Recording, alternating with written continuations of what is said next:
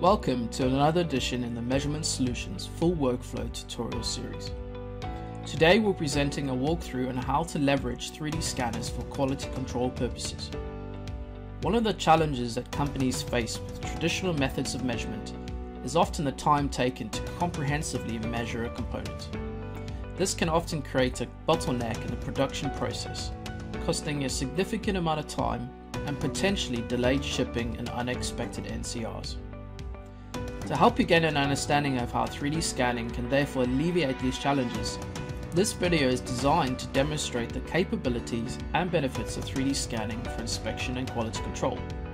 Within a very short and fully programmable workflow, from start to finish, inspection for this part takes less than 18 minutes. In this section, we are 3D scanning a rough casting of a transmission casing, which requires 3D inspection before moving on to the next manufacturing process. 3D scanning is more than just an ISR tool. It provides quality assurance throughout the process of manufacture and allows you to capture defects or changes in your part or process at the very early stages and throughout your entire production process. It's important to recognize that the technology you utilize in your inspection workflows is also traceable to national standards and meets your own internal ISO requirements. In this case, we're utilizing the Creaform HandyScan, which adheres to the strict VDI/VDE 2634 standard and is accredited within an ISO 17025 laboratory. Expected accuracy is 25 microns at 1.3 million points per second with this system. Capable of scanning small to large areas, the HandyScan also offers the user the flexibility to be transported onto the shop floor. Built to measure in real-world working environment, the HandyScan is portable, temperature stable, and completely at home when dealing with any part vibration or movement. One of the additional features on the HandyScan is a single laser line mode. This allows us to capture detail in hard to reach areas where traditional laser scanners or fringe projection systems would struggle. It's a particularly handy tool for getting into those T-pockets, or in this case, between the different fins. Inspecting your part is as simple as digitally spray painting your component, and with live feedback of your surface, it is very easy to see where you have and haven't measured. Not only is the system easy to operate, it is also accurate and repeatable across multiple users. For a complete hands-off approach to measurement, Creaform also offers the fully autonomous Q-bar system, which gives users the flexibility to measure parts without input from an operator. This is a great way for building inspection into your production lines and helping to increase throughput on the shop floor. To further help with the conversion in the next section, we will utilize some of the cleanup tools in the software, including the ability to automatically detect the background table, as well as remove any patches of data that is isolated from the main scan. In this case, we use a mode called Add Clipping Plane, whereby we select the table surface and automatically filter this from the scan.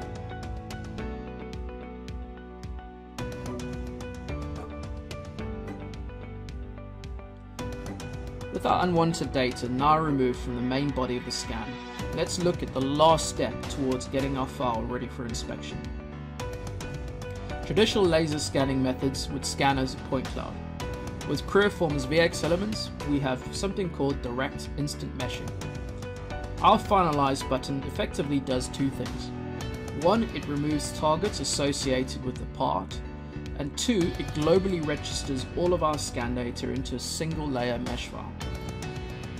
It is at this point that the end user can decide which software they prefer for analyzing the data. VX Elements is compatible with many of the third-party softwares on the market and has direct interfacing for the likes of Polyworks and Metrolog.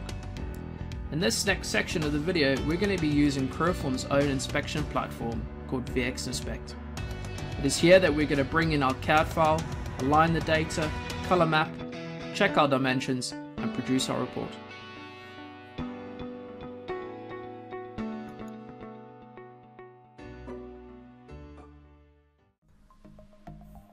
With our scan now ready for inspection, let's import the CAD file. VXInspect allows input of IGES, STEP, STL, and OBJ format files. With one click, we are able to align the scan data directly to the CAD nominal create a color deviation map and have a quick visualization of what the part is currently like in relation to the CAD. One of the great things about scan data is the ability to quickly visualize whether your part is within tolerance or not. Within VXInspect, we can adjust our search parameters for our color deviation map, including changing things like the tolerance and upper and lower values. Effectively, we have a scale where everything within green is within tolerance. Red would be plus material, blue would be negative material. As you can see here, we also have the option to change how scaling is created. With our values updated, let's have a look at the data. It seems that we have quite a few red spots, additional material, blue negative material. Majority of the component, however, seems to be within tolerance. Of course, this is based off of best fit alignment. So according to our drawing, let's generate our datum-based features. One of the great things about VXInspect is the ability to create data very quickly. As you can see, we've already generated the top face as datum A, but we're now selecting the cylinder as our datum B face. According to the drawing, our final datum face is towards the back of the transmission casing. To select this data, VXInspect will automatically generate data based on their current alignment. In this case, we want to override and be a little bit more discreet in how much information we're using for our datum face. With our Select by Normal tool, we're able to select how much data we want to use to generate the geometrical feature. This is a similar process to that of a CMM. You can either use 10 points or use 100 points to generate your plate. In this case, we're allowing the software to select based on a similar flatness value. With our datum features now created, let's realign the scan to the CAD file. This is a simple process. Create a new alignment, select the 3 datums we generated, and realign to those features.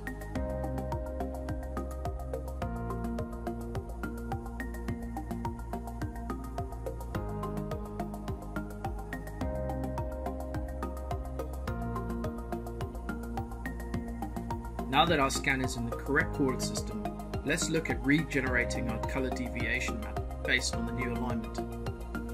We're going to use the same settings as before, with a tolerance of plus or minus 1 mm.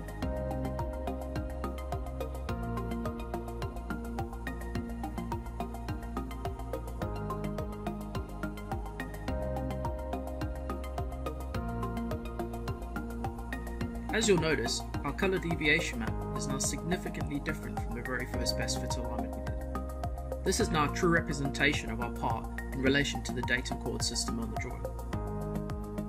As we start to build up our report, we're going to be using some of the features within VXInspect. One of the first ones we're going to use here is the ability to label features at any point in the process.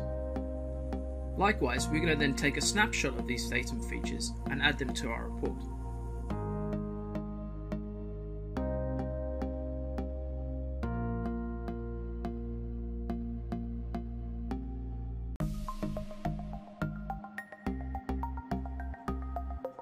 With our initial view created, let's add some additional snapshots to our report. We're going to add in a front page as shown.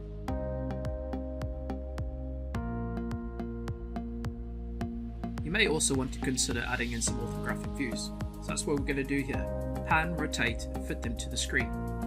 One thing we can also do is add additional stickers to our screen dumps. The stickers are a particularly helpful way of interrogating the data further. Wherever we click, we're going to have a measured value away from the CAD normal. These can be random points, as we're selecting here, or could be known XYZ positions against your drawing.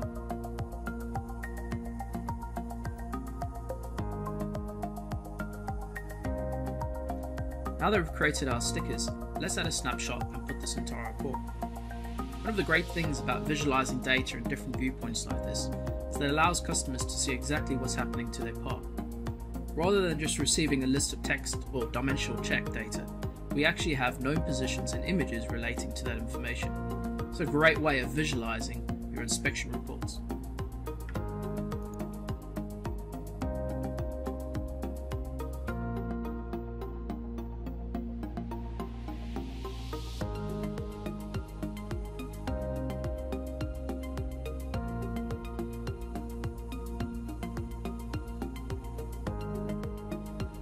Up until this point, most of our analysis has been created in a 3D viewpoint.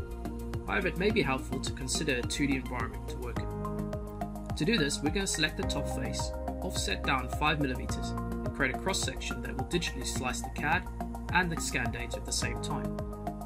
This is a great way of visualizing information. The cross-section tool is a particularly helpful function.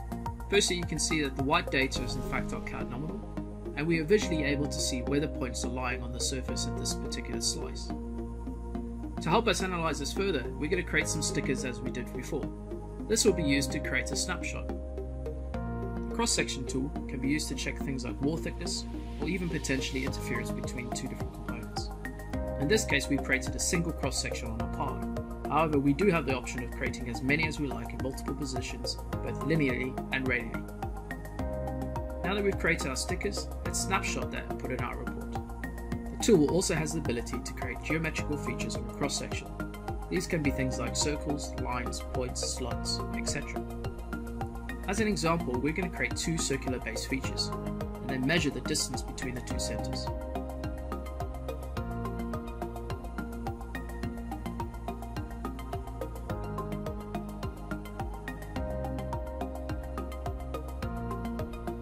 Let's now use the distance selection tool to measure the length between circle 1 center and circle 2 center.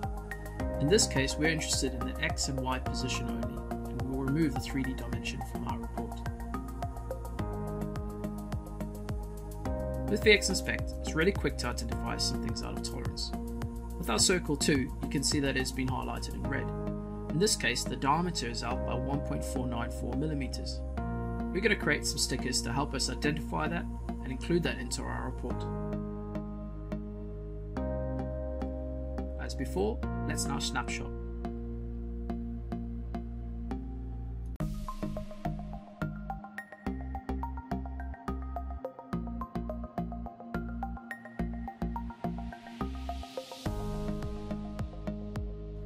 Let's now explore some of the additional features within VX Elements. It may be as a pre-machined surface that you want to know how much material to take off this top face. Using our grid selection tool, we can quickly identify points across the entire surface. As before, we'll add that as a snapshot and put it into our report.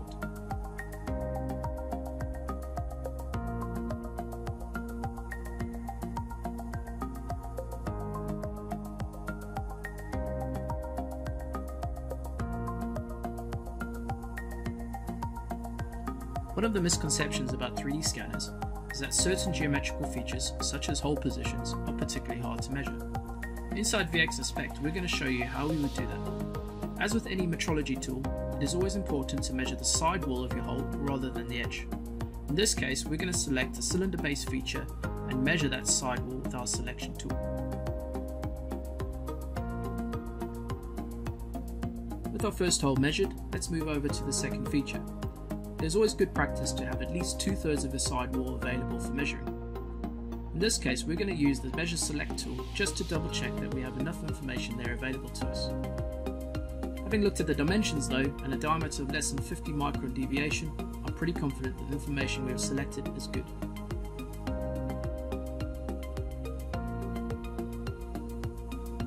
As previously shown in our cross-section function, let's use the distance tool to measure the center positions. We're looking for the value in the X direction.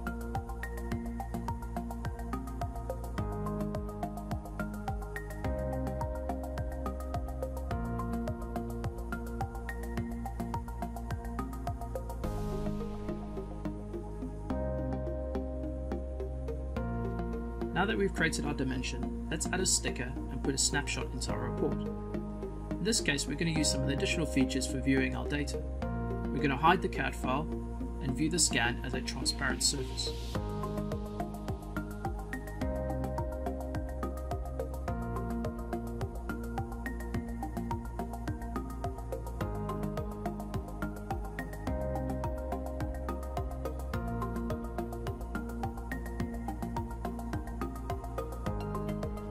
Hopefully by now you would have been able to see how intuitive VXInspect is when dealing with scan data for inspection, and likewise how you can implement that into your manufacturing process. One of the common things that we're starting to see across our customer base is the implementation of GD&T within drawing standards. GD&T stands for Geometrical Dimensioning and Tolerancing, and is very common within the automotive and aerospace industry. In In this case, we're going to use VXInspect to show you how we would do our geometrical tolerancing. As an example, we're going to measure a flatness GD&T callout for this top face. It's as simple as selecting the GD&T standard that we require and matching it to the drawing symbols.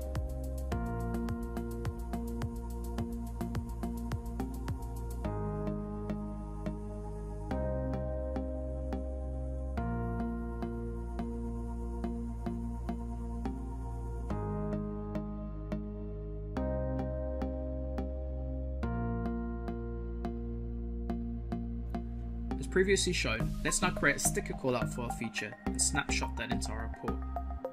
So far we've only explored a very small percentage of what VXInspect can achieve. For time's sake, let's have a look at all these features that we've measured and how we report that out in VXInspect. Now that we've finished measuring our part, let's look at inputting some data into the fields on the left hand side. These will be used in the generation of our report. Things like part serial number, date, time, customer name can all be added into these fields.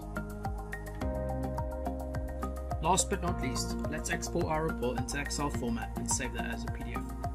It's important to realize at this point that everything we've done is available as a sequence program. This means that our alignments, features that we've measured, color deviation map, even our stickers and snapshots are fully recorded into one program.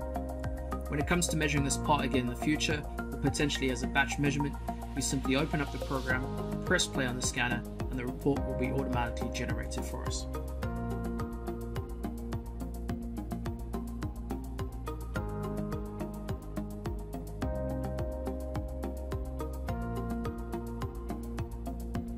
Well, many thanks for watching our tutorial on how to use 3D scanning for inspection and quality control purposes.